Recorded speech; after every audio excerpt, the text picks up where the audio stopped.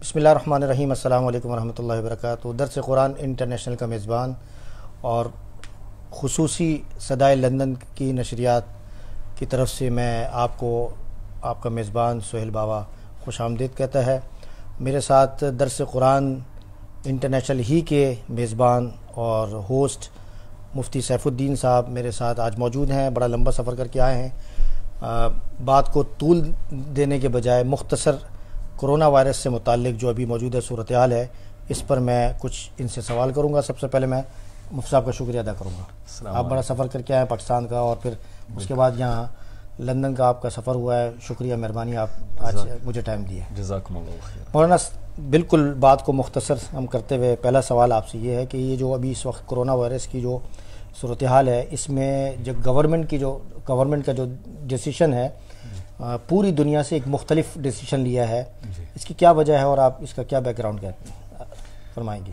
جی, corona virus کے بارے میں ہم نے یہ بات ذہن میں بٹھانی ہے اور رکھنی ہے کہ جہاں ہم رہ رہے ہیں یا جو بھی آدمی جس بھی ملک میں رہ رہا ہے وہاں جو بھی قوانین ہمارے سامنے آئے تو صرف عقلی طور پر ان کو ماننا ضروری نہیں بلکہ شرعی طور پر بھی ان کو ماننا ضروری ہے. اس کی وجہ یہ ہے کہ شریعت میں نبی پاک صلی اللہ علیہ وسلم کے مبارک فرامین میں ہمیں بہت سے ایسے فرامین ملتے ہیں جو انہی امراض اور انہی بیماریوں کے سلسلے میں ہیں, اور ان میں سے ایک ہمیں یوں ملتا ہے کہ نبی پاک صلی اللہ علیہ وسلم نے ارشاد فرمایا ہے کہ لا یورد ممرض علی مصح, کہ بیمار آدمی وہ صحت مند آدمی کے پاس نہ جائے. اور یوں ہی اور بھی روایات ہمیں ملتی ہے کہ جب طاعون پھیل گیا تو نبی پاک صلی اللہ علیہ وسلم نے فرمایا کہ وہاں کے باشندے وہاں سے باہر نہ نکلے اور باہر والے لوگ اس شہر اس ملک میں بھی نہ جائے. تو اگر ہم شریعت کو دیکھیں تو ہمیں یہی حکم ملتا ہے کہ ہم بہت زیادہ احتیاط سے کام لیں, اور یہ نہیں کہ ہم جذبات میں آ کے یا ہم بس اپنے ذہن کو چلا کر کے یہ سوچیں کہ ہم یہ کریں گے ہم وہ کریں گے, ہم کسی کی بات کو کیوں مانیں. شریعت بھی ہمیں یہ حکم دیتی ہے کہ ہم صحت کو ملحوظ رکھتے ہوئے ہم آگے قدم لیں. مولانا یہ گورنمنٹ کا ڈیسیشن میں نے جیسے آپ سے عرض کیا ہے کہ دنیا سے مختلف ہے کہ جہاں یہاں اسکول بند نہیں ہے, اسی طریقے سے معمولات زندگی کو انہوں نے معطل نہیں رکھا اور کہا کہ ہم انڈر کنٹرول ہے. تو اس بارے میں کیا کہیں گے کہ آپ اس کو کس نظریے سے دیکھیں گے؟ جی, ہم اس کو اس نظریے سے دیکھیں گے کہ ظاہر ہے ہم میں سے ہر ایک کو معلوم ہے ایک پرسنل ذاتی لیول پہ کہ کیا ہم بیمار ہیں یا ہم بیمار نہیں, اور یوں ہی ہم کو یہ بات بھی معلوم ہے کہ کیا ہم کو کرونا وائرس کے سمٹمز ہے یا نہیں. تو ایک ہے فردی طور پر ذاتی طور پر ایک پرسنل لیول پہ ہمیں یہ بات معلوم ہے کہ کیا ہم دوسرے آدمی کے لیے اس لحاظ سے مضر ہے یا نہیں. تو ہمیں ذاتی لیول پر اپنے بارے میں یہ سوچنا چاہیے اور یہ پھر بیلنس کرنا چاہیے کہ کیا میرے لیے دوسروں کے درمیان جانا مناسب ہے یا نہیں. تو ایک سطحی لیول پر حکم دیا جاتا ہے, وہ تو پورے ملک کو مد نظر رکھ کر دیا جاتا ہے کہ ایک ملک میں مثلا 10 یا 20 آدمی مر گئے ہیں, ان کی وفات ہو گئی ہے, اور یہ بیماری ایک علاقے میں اتنی زیادہ تیزی سے نہیں پھیل رہی, تو گورنمنٹ اس کو ملحوظ رکھتے ہوئے ایک کمیونل یعنی ایک براڈ بات کہے گی کہ ہم نے ان باتوں کو ملحوظ رکھنا ہے. اس کے علاوہ ہم نے ان باتوں کو ماننا ہے, لیکن ذاتی لیول پر بھی ہم نے اپنے آپ کو دیکھنا ہے کہ شریعت ہمیں کیا بتلاتی ہے کہ اس سچویشن میں ہمیں کیا کرنا ہے. اگر ہمیں یوں لگے کہ ہمیں کچھ سمٹمز لگے ہوئے ہیں, ہمیں یوں لگے کہ ہم کچھ بیمار ہیں, ممکن ہے کہ یہ بیماری اللہ تعالیٰ کے حکم سے کسی اور کو بھی لگ جائے, تو ہمیں چاہیے کہ ہم ذاتی طور پر بھی کچھ احتیاطی تدابیر. اچھا, دوسرا یہ کہ اس وقت جو دنیا بھر کی جو صورتحال اور خاص طور پر ہم چونکہ برطانیہ میں رہتے ہیں اور یورپ میں بھی ہم دیکھ رہے ہیں کہ اور ویسٹ کے اندر دیکھ رہے ہیں کہ لوگ شاپنگ مال میں, یعنی میں یہ کہوں گا کہ جو غیر ضروری اشیاء جو ہے, اشیاء خوردنی کے علاوہ جو کھانے پینے کی چیزوں کے علاوہ بھی لوگ اس کو خرید رہے ہیں. تو ایک مذاق بنا ہوا ہے اور یہاں کے جو سٹورز والے ہیں ان کو وہ یہ کہہ بھی رہے ہیں کہ بھئی آپ یہ جو چیزیں لے رہے ہیں ایسا نہیں کہ یہ ختم ہو جائے گی آج کے بعد یا پھر یہ سٹاک آنا بند ہو جائے گا. تو آپ اتنی لوگ یعنی بہت زیادہ اس کو یہ ذخیرہ اندوزی کر رہے ہیں. تو اس بارے میں کیا آپ کیا سمجھتے ہیں کہ کیا ہو رہا ہے؟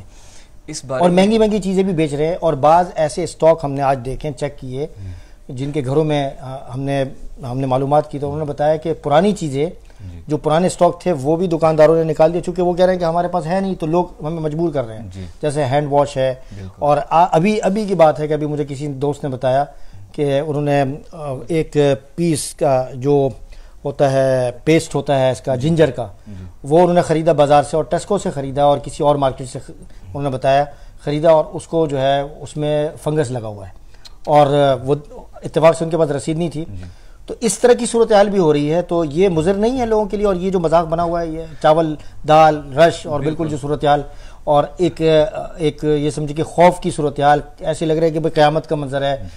تو ابھی تو بیماری کا ہمیں سامنا ہے, اور ہمیں ایک ڈر اور خوف ہے کہ ہم مر جائیں گے, اور ایک طرف کھانا جمع کر رہے ہیں. کیا کہیں گے اس بارے میں؟ بالکل آپ کی بات بجا ہے. اب کل ہی میں باہر گیا تھا کہیں, تو میں ویسے ہینڈ واش لے رہا تھا, یعنی ذخیرہ اندوزی کرنے کے لیے نہیں.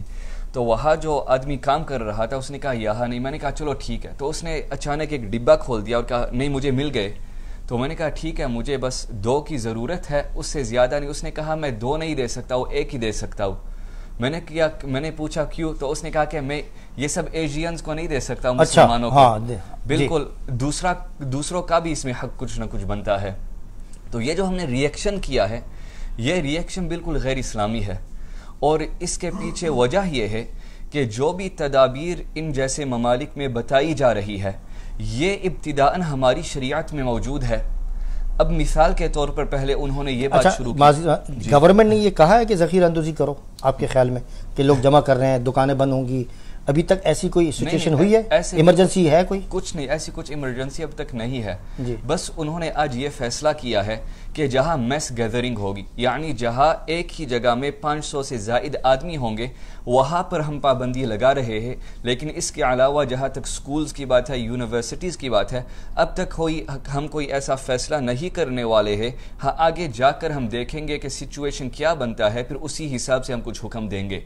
لیکن بات جو میں یہ کہہ رہا تھا کہ یہ باتیں ہماری شریعت میں ابتداءً ہی موجود ہے. پہلی بات انہوں نے یہ کہی کہ ہاتھ دھونا شروع کر لو. تو الحمدللہ ہماری شریعت میں یہ بات ہے, آدمی صبح کے وقت اٹھتا ہے, دعا پڑھتا ہے, اس کے فوراً بعد حکم یہ ہے کہ وہ اپنے ہاتھوں کو دھو لے. کیوں؟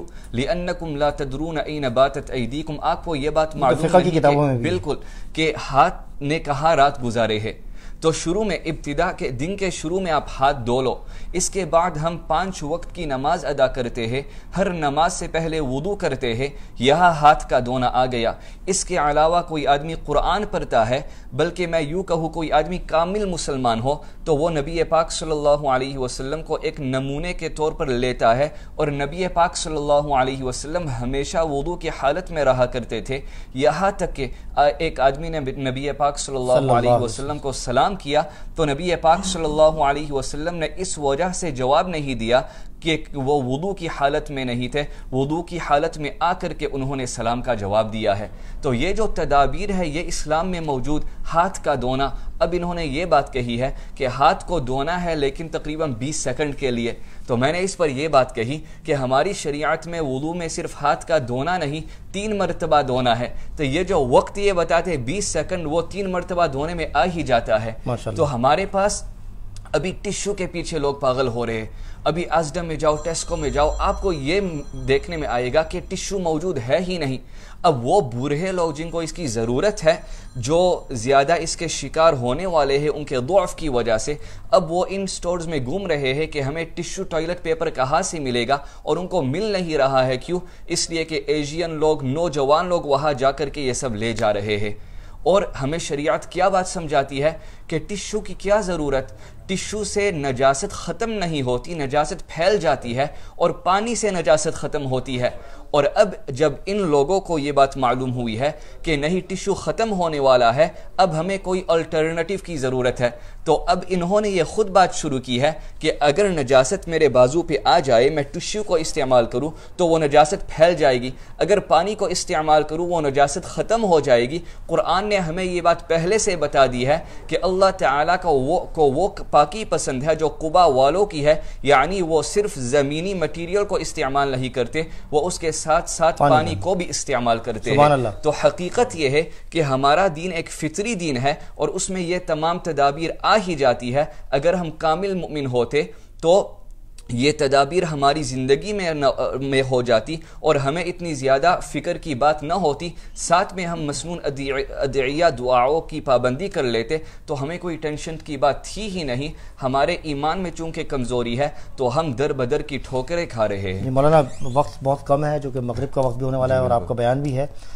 مختصر آخری جو سوال ہے کہ ابھی ایک ویڈیو وائرل ہوئی ہے، اس کے بارے میں لوگ سوال کر رہے ہیں، اگر آپ اس کا جواب دینا مناسب سمجھے اس وقت ابھی دے دیجئے، نہیں تو پھر آپ خود درس قرآن پر آ کے انشاءاللہ اس کی وضاحت کیجیے گا کہ ایک جگہ امریکہ کے اندر نماز ہو رہی ہے اور آپ نے دیکھا ہوگا کہ امام صاحب آگے نماز پڑھ رہے ہیں اور پورا ہال تقریباً 25 لوگ ہیں، تو 25 لوگوں نے الگ الگ صفیں یعنی صف میں کھڑے ہوئے ہیں اور کچھ الگ الگ صفوں کے اندر اتصال نہیں ہے، اور اس طرح یہ کرونا وائرس کی وجہ سے یہ ایک دوسرے سے مل کر نماز نہیں پڑھے۔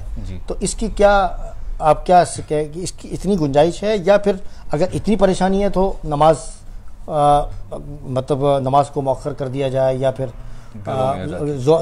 گھروں میں نماز ادا کریں یا ظہر کی نماز پڑھیں؟ جی اس میں یہ بات ہے کہ جس علاقے میں ہم رہ رہے ہیں تو وہاں کے جو صحت کے ادارے ہیں وہ اس بیماری کو، اس مرض کو، اس وائرس کو ہم سے زیادہ جاننے والے ہیں، وہ ان کی میڈیکل فیلڈ ہے۔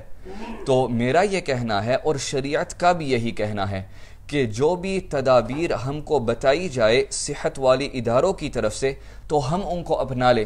اب ہم دیکھیں کہ مثلا امریکہ میں ہم دیکھ لیں، یہ پابندیاں تو لگ گئی ہے کہ باہر سے فلائٹیں اندر نہیں آ سکتی، یہ بھی ایک شرعی تدبیر ہے جو نبی پاک صلی اللہ علیہ وسلم کے فرمان سے مأخوذ ہے، لیکن جب تک کہ صحت کے ادارے ایسے حکم نہیں دیتے تو ہمیں یوں پینک نہیں کرنا چاہیے، ہمیں صفوں میں اتصال برقرار رکھنا چاہیے۔ ہاں اگر کوئی آدمی اسے معلوم ہو کہ میں مسجد میں جاؤں گا، مجھے اس کے سمٹمز ہے تو ممکن ہے کسی اور کو لگ جائے، تو وہ آدمی گھر میں نماز ادا کر لے، اس کو وہی نماز کا اجر ملے گا جو اسے مسجد میں ملنے والا تھا۔ لیکن جن کو سمٹمز نہیں اور صحت کے اداروں نے یہ بات نہیں کہی ہے تو اتصال کے ساتھ ادا کرے۔